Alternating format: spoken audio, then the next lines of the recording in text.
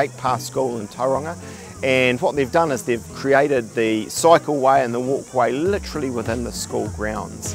And that provides a really friendly, safe environment for these children, some of whom will never have been on a bike before. I think it's fantastic. Children today, it builds their confidence when they can get back on their cycle and cycle off the road.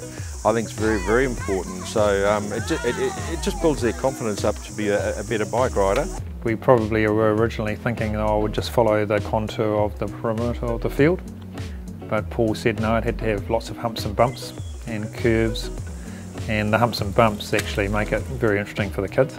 Instead of just having like a flat round bike track, we have bumps and all that, and hills and stuff, which makes it more better. And it's not a copy of another bike track.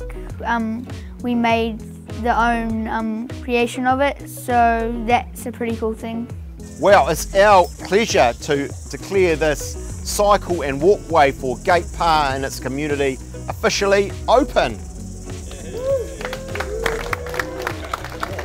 The reason we do this and the reason Mr. Inda that Bikes in Schools will keep going is because we know that you kids are going to get a lot of benefit out of it. We designed it in such a way that it doesn't impact on our playing fields. We've still got a full-size rugby field, soccer, cricket, so it just scoots around the outside. It's just creating happy, healthy lifestyles for longer. And so I'm really excited about this program. It's a great thing that government and the transport agencies are able to be a part of, and I'm sure it's something we'll want to keep going because you don't mess with success.